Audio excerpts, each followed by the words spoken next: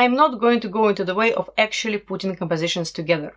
So if you need to learn about design principles and different approaches, check out my other class Creating Trendy Designs with Abstract Patterns, which is all about that stuff. What I want to concentrate on here is how to treat 3D objects, how to create a consistent look throughout the compositions, and how to take advantage of the 3D effects and other effects to add more depth and volume to your work. When you arrange your 3D elements in the composition, make sure to rotate the elements in the 3D space using the 3D effect you have applied. For this, you can access the settings for each individual object using the Appearance panel. Setting up rotation using the position settings allows you to create tons of variants of the same object, which can make your compositions very playful and dynamic. Make sure to keep lighting position, intensity, and shading color consistent throughout all your elements. This will allow you to make your compositions look more realistic and considered.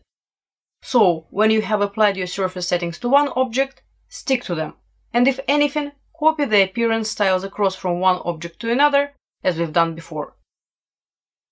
If you are applying both extrude and bevel and revolve effects within the composition, double check that the surface settings are the same for both effects. To create an illusion of volume and perspective, you can also explore perspective distortion settings in the 3D effects window. If you decide to add perspective distortion to your objects, make sure that you are doing it consistently. After all 3D related questions are resolved, spend more time refining objects' appearances and experiment with different color variants. You can consider using Recolor Artwork tool, which is located in the Edit menu under Edit Color. I have covered this tool in my other two previous classes, which I hope you have watched. But if not, make sure to check them out if you don't know ins and outs of this very useful tool. Also, consider how you can enhance the sense of depth using different colors. Consider scaling objects differently to create an illusion of depth and move some of them in the foreground and some of them in the background.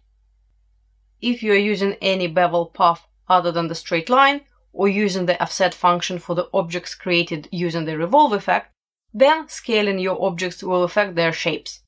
So, if you need to scale such an object, after you have set it up in all other respects, such as light, color, perspective, and art mapping, make a copy of it so you can always have a backup.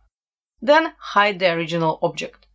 Select the new object and go to the menu Object and select Expand Appearance.